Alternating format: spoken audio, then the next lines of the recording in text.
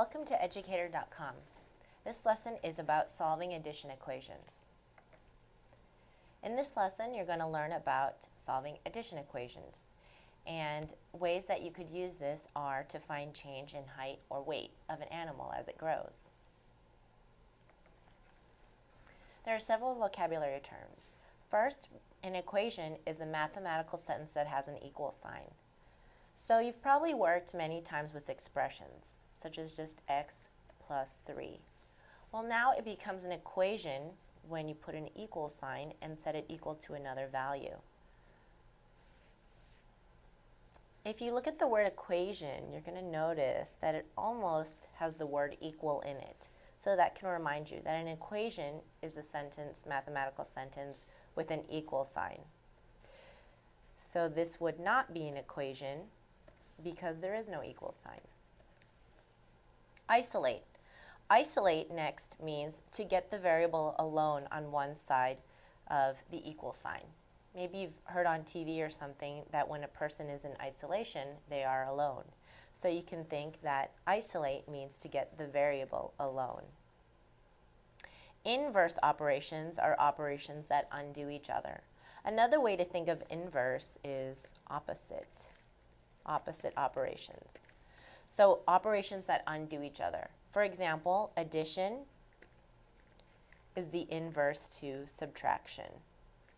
And multiplication, let me rewrite that. Multiplication is the inverse to division. Those are operations that undo each other. So if you add something and subtract it, you've canceled out the operation. Let's look at the subtraction property of equality. The subtraction property of equality tells us that if you subtract the same value from each side of an equation, the two sides will remain equal. So for example, if 12 plus 4 equals 16, I have a mathematical equation, a mathematical sentence, which is an equation, and now let's subtract the same number from both sides. So for example, if I subtract 4 from both sides, 4 minus 4 is 0. I'm left with 12. And notice over here, 16 minus 4 is also 12.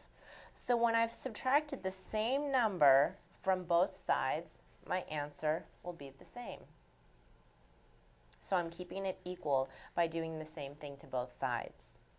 In algebraic terms, if you have A plus B equals C, and you subtract B,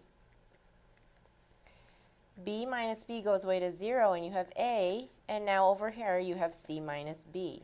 So when you originally began with A plus B, you now have C minus B after you subtracted B from both sides. Notice that the sides have changed. So remember to always subtract the same from both sides when you're solving equations because there's an equal sign in the equation and we want to perform equal operations to both sides.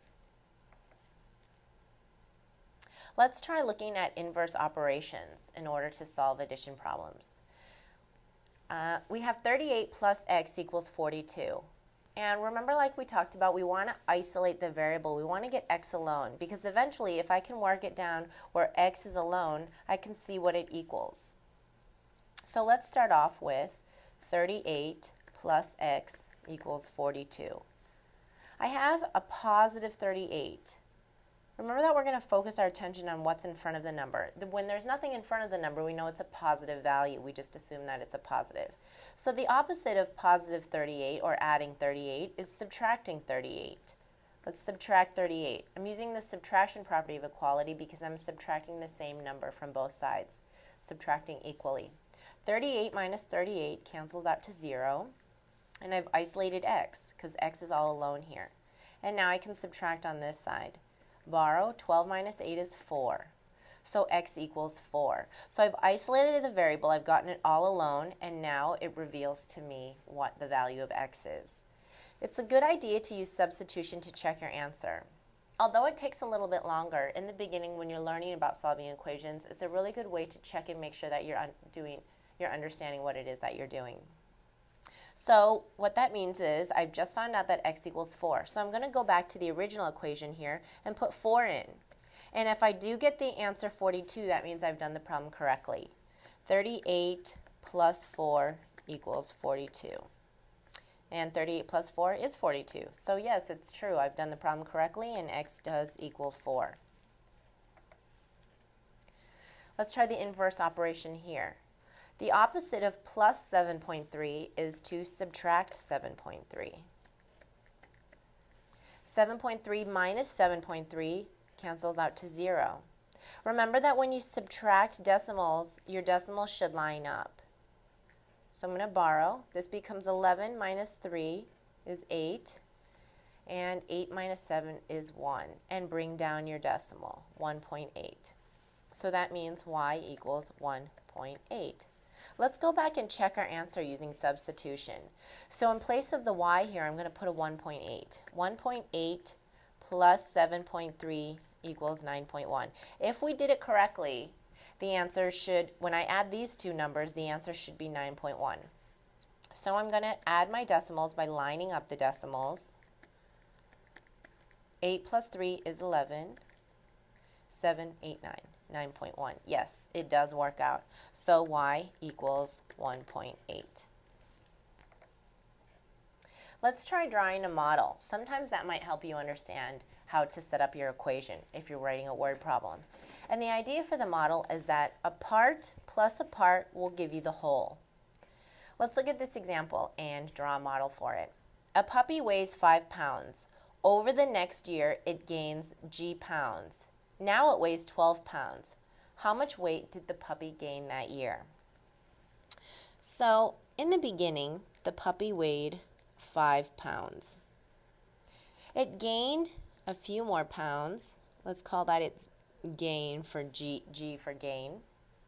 And after it gained the pounds, its total weight, what it equaled altogether, see how the bars line up, was a total of 12 pounds. So that means when I do 5 plus g, I get the total, 12. So here's our equation. Part, in the beginning it weighed 5 pounds. Then it gained some weight, we don't know how much, g, and that gives us the total of 12. Remember that the information you don't know is your variable. Variables always represent the unknown. So how much weight did the puppy gain that year? We're looking for the gain, and so that's why that's our variable. 5 plus g equals 12. Let's subtract 5 from both sides, subtraction property of equality, and g equals 7. Let's go back and check our information. The puppy started out at 5 pounds, he gained 7 pounds, and now he weighs 12 pounds. How much weight did the puppy gain that year? 7 pounds. Remember that you always want to answer a word problem with units.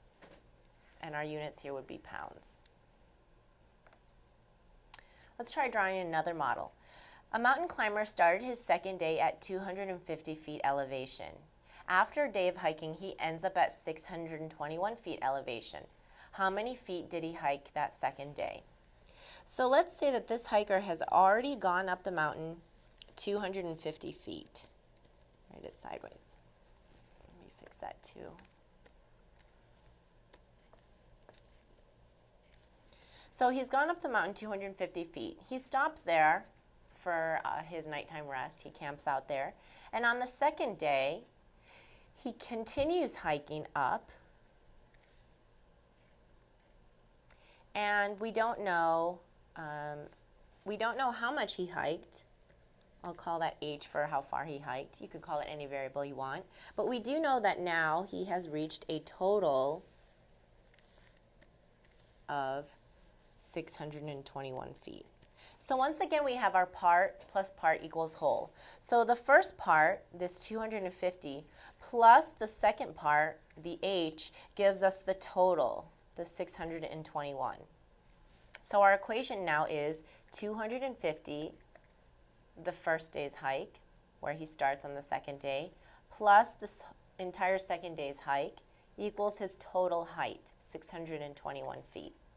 Let's subtract what he did the first day to reveal to us how much he hiked the second day. 250 minus 250 is 0, and h equals, his second day's hike equals 1. 12 minus 5 is 7, and 5 minus 2 is 3.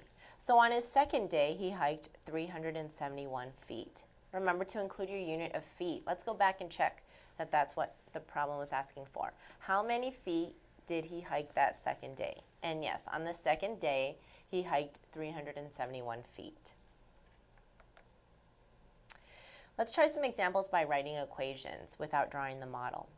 A store owner is selling a sweatshirt for $49.95.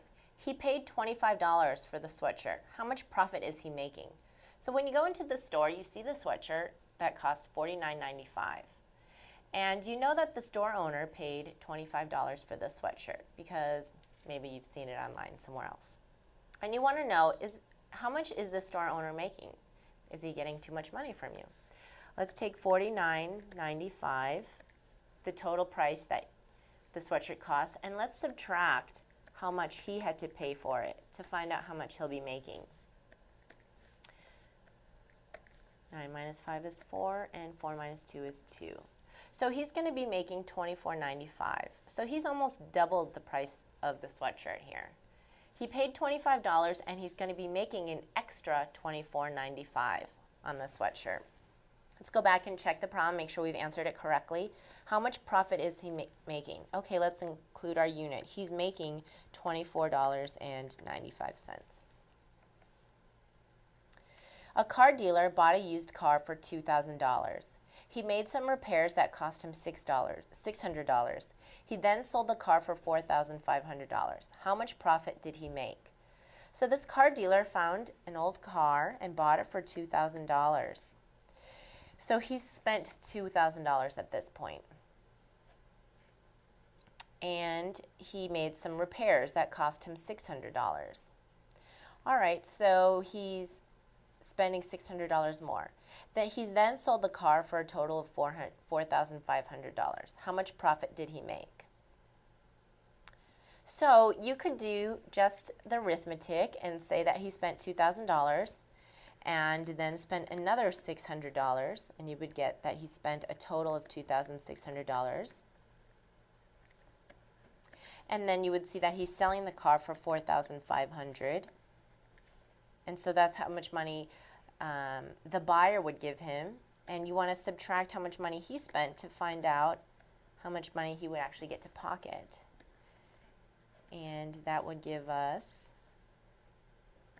he would actually be making $1,900 profit. Well, let's check how we could write this with an addition equation, including a variable. Here we've done it the arithmetic way without a variable. So how much profit did he make? Remember, if you're having a hard time getting started, that your variable represents what you don't know. So let's call P for profit. So he spent a total of $2,600. $2,600 is what he spent. And then plus his profit, the P, plus his profit will give us the total price, which was $4,500. So once again, we've set up part to whole. Part of the money is how much he spent. Part of his money is how much he's going to make. And together that gives you the total amount of the car, how much the buyer is spending. So we have $2,600 plus P equals $4,500. Let's take out how much money he's spending, and that'll leave us with the profit. 2,600 minus 2,600 cancels out to 0. We're left with just finding out about his profit. P equals 0, 0, borrow here, 9, and 3 minus 2 is 1. So his profit equals $1,900.